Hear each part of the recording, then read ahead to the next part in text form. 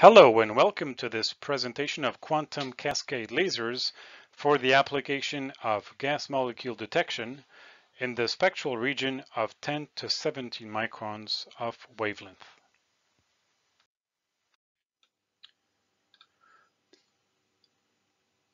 So let's start by introducing QCLs. QCLs meaning quantum cascade lasers. So why are they interesting? Well, first and foremost, they are interesting because they are one of the only sources in mid-infrared and long-wave infrared able to operate at room temperature in such a compact size. And there are two main applications. The first one is defense, where QCLs are used to jam the heat seeker of a missile that is homing at the engine of an airborne platform. For example, here, imagine this is a missile homing at the helicopter, and if you shoot a laser from the helicopter on the detector, on the infrared detector on the missile head, then you can confuse it and jam it. And the second application, which is the topic of today's presentation, is spectroscopy. Spectroscopy being the art of detecting molecules with laser light. So this is based on the physics, the Beer-Lambert law, that says that most gas molecules can be detected by shining a laser at the specific wavelength where the molecule is absorbing the radiation. So here, for example, you see that the benzene molecule can absorb radiation light at 673 centimeters minus 1, and this is the absorption rate of benzene. And this is precisely what mirSense does in the 10 to 17 microns wavelength region, as we are able to manufacture a laser at specifically 674 centimeters minus 1 to detect benzene.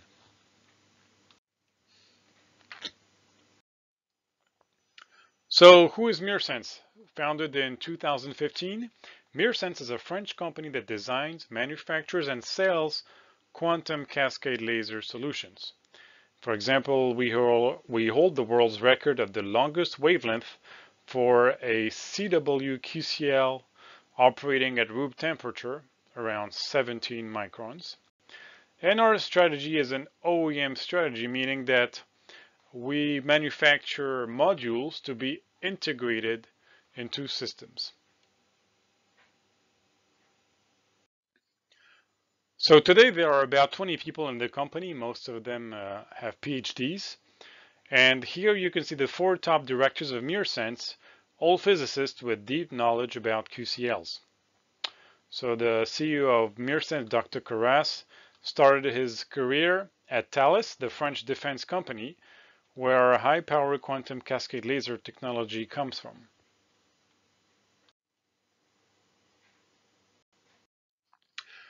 So Roland Tessier is the head of our 10 to 17 microns product line, and he has more than 20 years of experience working on QCLs at the University of Montpellier in southern France, and at CNRS, the main R&D French institute.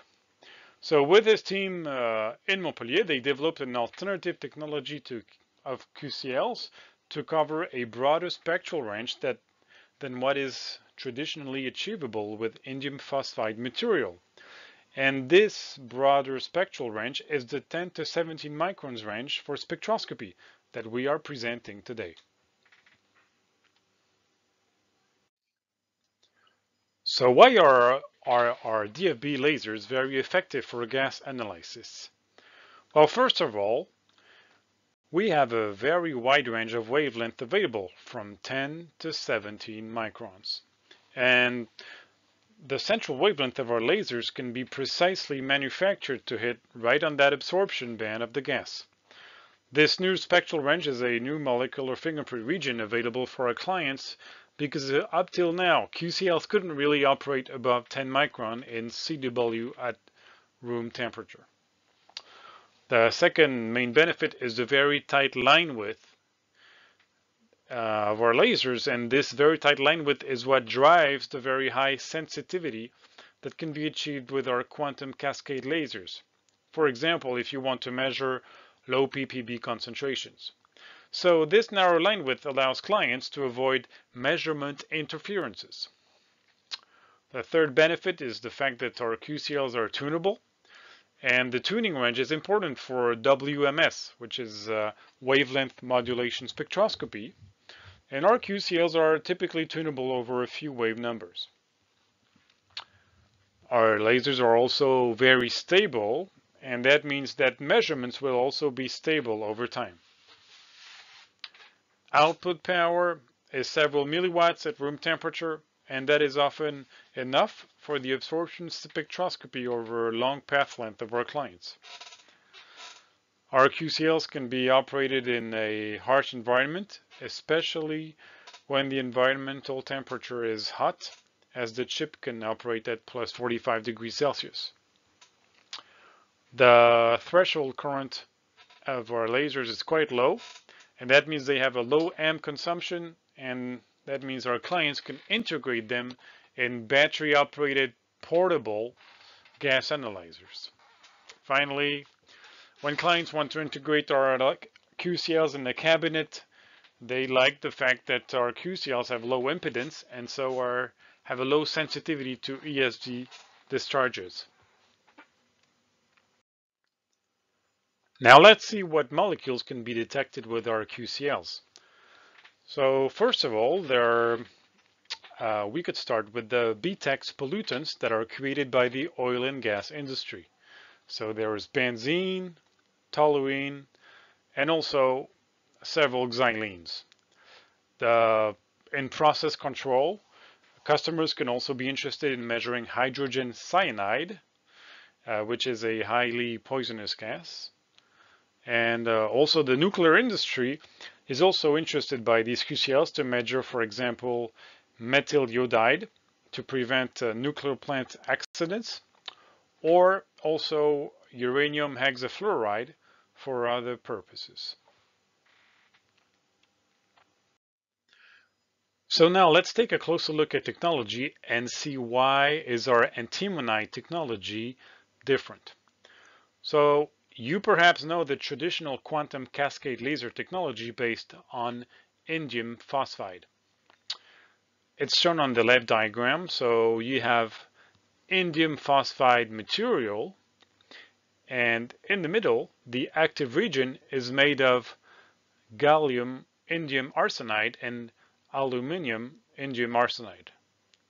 Now, the technology we work on is shown in the right diagram, and it's made of indium arsenide and aluminum antimonide. So our antimonide technology to manufacture QCLs is patented, and very few labs in the world manufacture QCLs with antimonide material. So we bring you a unique technology.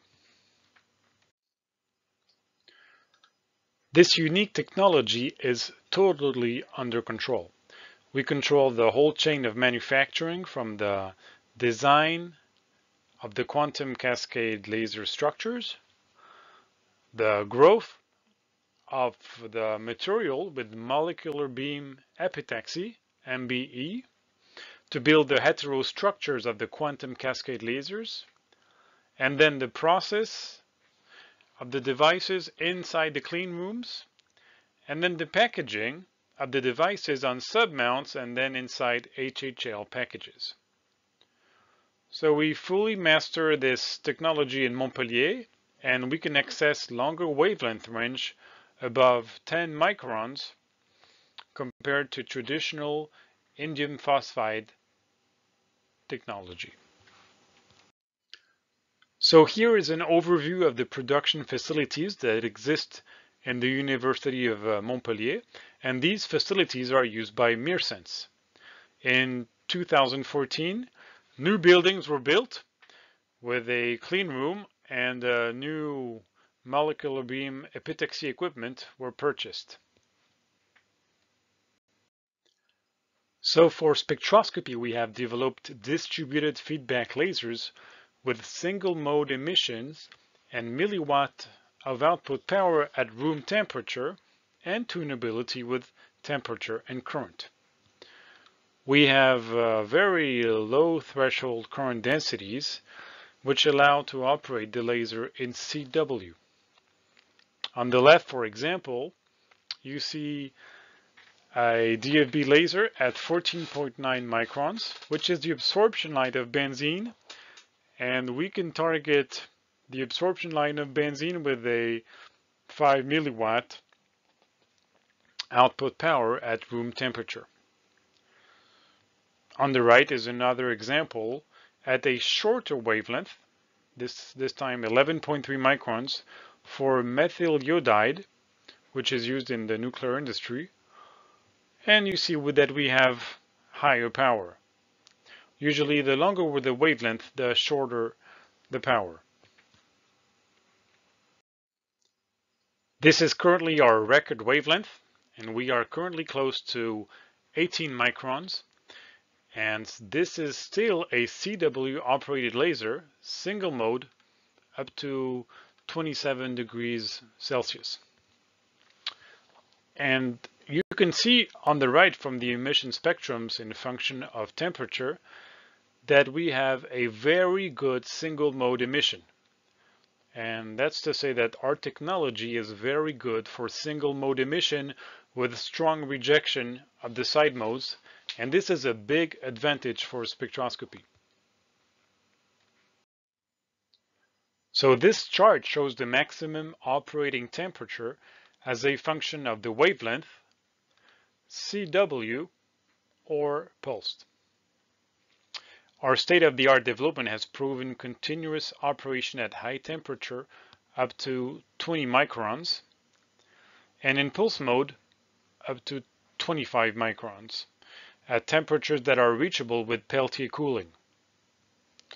And in continuous mode, the red curve shows an ambient temperature operation up to 18 microns, and this is why we advocate for our 10 to 17 microns DFB CW product line. Our standard laser products are now available, and these are lasers packaged inside a HHL housing with a collimated lens and a Peltier element inside that will regulate the temperature of the laser chip. The user can then sweep the wavelength by selecting the right parameters. In this example, you can tune the wavelength by changing the temperature here from -5 to +15 degrees Celsius, which is the temperature of the QCL chip inside the HHL housing. Outside temperature is between +20 and +30 degrees Celsius. And you can tune the lasers typically across one wave number by tuning the current. These lasers are provided with a collimated lens and a collimated beam with typical divergence of less than 10 millirad. And you can ask your mirSense representative for the datasheet of our products. So now let's see how you can tune the wavelength of our QCLs by changing both the temperature and the current. As you can see here, as the operating temperature of the QCL changes, the laser achieves different spectral modes. Here you see the different spectral modes of the benzene laser at 674 centimeters -1. And here you see the different spectral modes of another laser. With each spectral mode, you get a new wavelength. And once you have chosen the right chip temperature, then you can get a continuous tuning range that you can sweep by changing the current. So for the benzene laser, for example, when the chip is at 15 degrees Celsius, which is the red line here, then you can continuously sweep over one wave number along this red line. And this is doable because of the tight line width of the lasers. Typically, over a long integration time of seconds, the line width is inferior to 200 megahertz. And if customers want to achieve high-resolution spectroscopy and the line width needs to be inferior to a specific level with a given integration time, please tell your mirSense representative and we'll see what we can do for you. Now, regarding optical specs, our lasers here are collimated, and you see that the beam shape here, the beam profile is a function of the distance. Typically, we have half width at half maximum of the beam, which is 2 millimeter at the output of the package and 8 millimeter at 1 meter. And overall, the full angle divergence is less than 10 millirad. So let's see now the success that our clients have achieved in measuring gas molecules. And by the way, our QCL technology is a finalist of the 2021 Prism Awards in the Smart Sensing category. An outstanding result was achieved by the Gazera company at the University of Helsinki in Finland for the detection of benzene at 15 microns with a cantilever for photoacoustic spectroscopy. The benzene peak is 674 centimeters minus 1, and this technique works very well, and we get a limit of detection inferior to 1 ppb. In the Gazera publication, you see with the Allen deviation that the measurement is very stable on a very long time. On more than 1 hour of measurement, we continue to win over the signal. And so this shows that our lasers are very stable on a very long time period, which is very good for spectroscopy applications. So here is an application example where we measure the absorption of different CO2 peaks at low pressure around 9 millibar. So it's a very simple experiment, and the current is constant, and we change the temperature of the laser, of the QCL chip, slowly to go through the absorption lines of CO2. And we see the different absorption peaks of CO2. And if you zoom on this peak, for example, you see a good spectral width in the range of 100 to 200 megahertz, which is limited by the fact that the absorption rate of the gas grows larger at the low pressure conditions of this experiment. And this shows that the absorption is not limited by the laser line width, which is very narrow. And once again, a narrow line width means a big advantage for spectroscopy. Another application example is the spectroscopy of ethylene with a QPAS system, photoacoustic spectroscopy with a quartz, and one of these quantum cascade lasers. The laser is sent inside a gas cell, and the absorption of the molecules create a sound wave that creates an excitation of a quartz fork. The excitation of the quartz fork is then proportional to the concentration of the molecule. You see that we get a very good linearity and a low limit of detection of about 60 ppb. In blue curve is the theory. It is the second derivative of the absorption spectrum, and the red curve is the actual measurement of the spectrum with the system. So you see that what you get in reality is very close to the theory, so this is a good instrument. And all this shows that the QCLs are suitable for spectroscopy, that they are stable enough, they have a narrow line width, and you can modulate them for sensing experiment.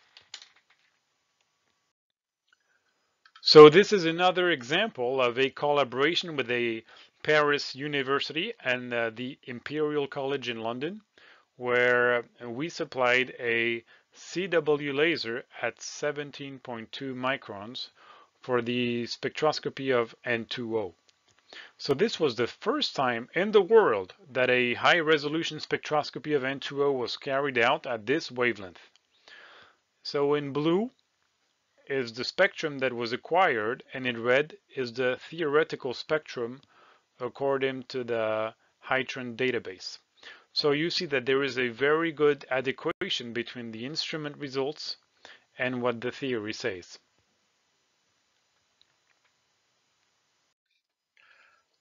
I'd like to thank you for your time, and if you have further questions, please contact your mirSense representative, or feel free to shoot me an email.